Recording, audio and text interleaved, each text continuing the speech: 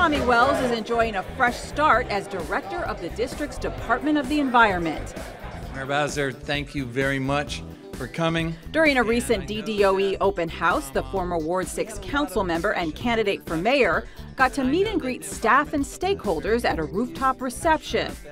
Wells described the commitment he shares with Mayor Bowser in making the district a leader in sustainability. We had a lot of discussions over the past year, and I know that the environment is something that's very important to you. You're passionate about that. You're passionate about not just the urban environment, but you're passionate about our city, your city, all of our city, being a leader in that. Mayor Bowser said she's pleased to have joined forces with her former rival on making D.C. greener and healthier for future generations. Part of Tommy's charge is not only to make sure that we're delivering on sustainable D.C.